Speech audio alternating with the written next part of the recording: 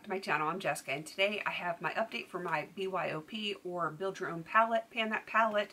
This is something that I started with my friend Dana. She's going to be listed down below. She is on Instagram only. There have been other people that have joined in, and everyone that I'm aware of is going to be listed down below in my description box. If you are doing this or you know someone else that is doing this, let me know. Give me their information down in the comments, and I will get them put into the description box so other people can find them. This is a project that really is kind of do it your own way. Last year my goal was just to hit pan on a bunch of things. As soon as I hit pan on stuff, I rolled it out and I rolled something new in. This year, however, I have increased the number of eyeshadows that I have in this, and I am attempting to finish stuff this year where I wasn't last year, but I do reserve the right to change it if I decide that a shadow just isn't working for me. I may end up rolling it out at some point. It really is build your own, and however you want to do it, you set your own goals. There is no stress, there is no pressure. This is kind of ongoing. Like I said, last year I did it one way. This year I'm doing it this way. I did do a complete refresh, but you know, I can refresh it whenever I want. I might do it the same way next year, I might not, but it is going to continue on. So that being said, I am going to show you what this palette looked like last month. And this is what it looks like now. Definitely some big changes in this, and we are going to go through these one at a time. If I can get my big old finger out of the way.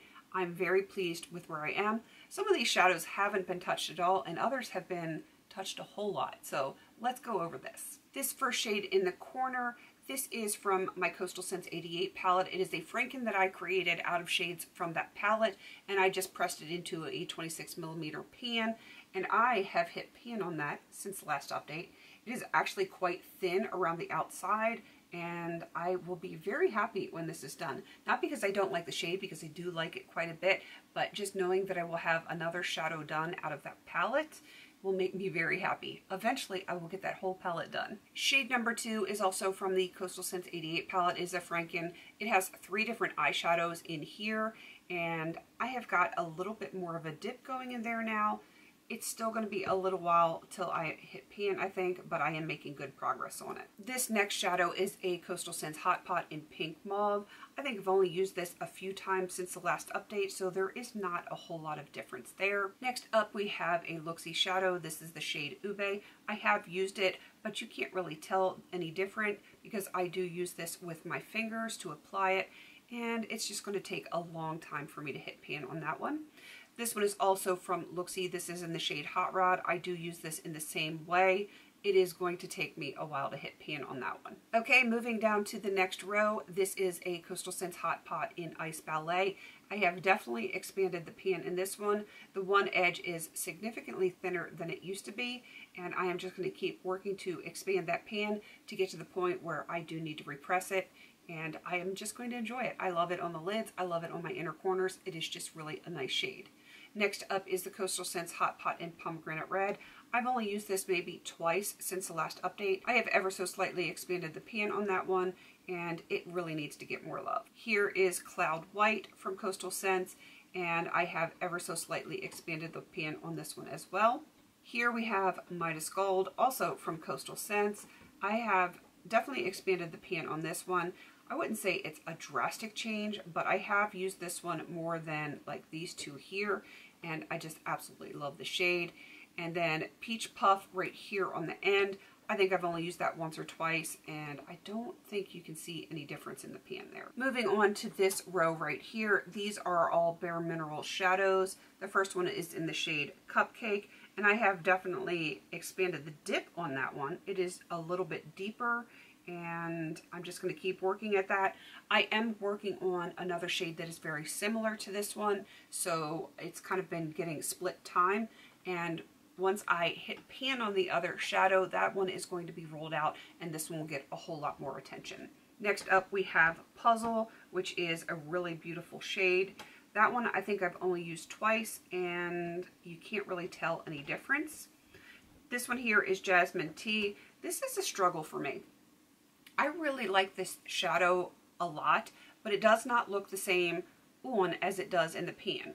The base on this looks very like teal, like light teal, but it pulls very like peachy with that kind of teal undertone to it. And I'm not sure I have found exactly how I like using it. It's a little bit different. I'm going to have to figure out how this works best for me. If you guys have any suggestions, let me know. I know it looks very just basic teal here in the pan, but that is not how it applies. All right, we're going to go across the bottom row and then finish off over here. This first one is from the Too Faced Rock and Roll palette. It is in the shade Punk. I don't think I've used it since the last update. Here we have a Coastal Scents mica pigment that I was able to press into this pan in Foliage Flutter. I have not used that at all. Next up we have the shade Bruised from the Profusion Eyes Trendsetter palette, and I have expanded the pan on that one. I just had like a little baby pan last time, and I have definitely expanded it, though this has not been getting as much love as it should because I am working on an all matte black from that same Depotted palette in another project that I'm attempting to hit pan on, and so I'm kind of splitting time, so this one has not been getting as much love as it should. Next up we have another Bare Minerals shadow. This is in Heavenly Diamond. This is one of my absolute favorite Bare Minerals, and I have actually hit pan on this one.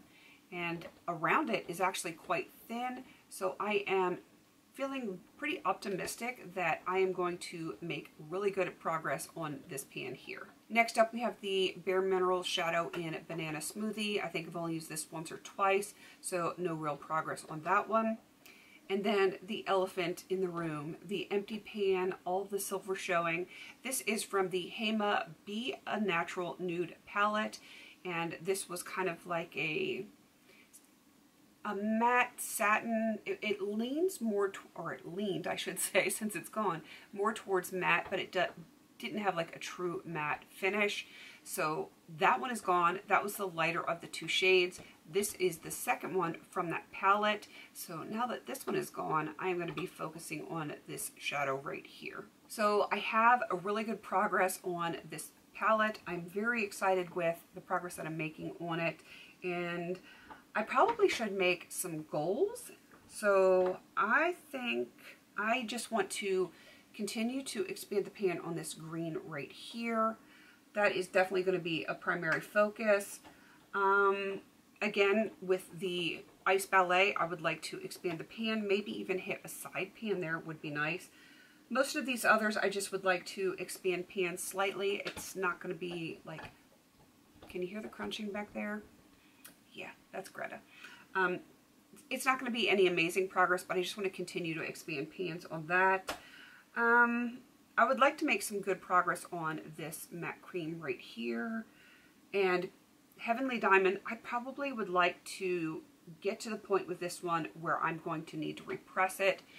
If I get there quickly, I will repress it before the next update, take a picture, and then show you the progression after that. If not, then I will just leave it and then repress it after the next update. But I'm really hoping that I can get to that point because it is quite thin around where this pan is, and hopefully I will make very good progress on it. Definitely go check out Dana. Again, she is going to be listed down below. She is only on Instagram, and everyone that I'm aware of that has joined in is going to be listed down below. If you want to join in, of course, we would love to have you on this crazy painting journey. Just let me know down below, and I will get your information put into my description box. Please don't forget to like, comment, and subscribe. And until I see you in my next video, have a beautiful day.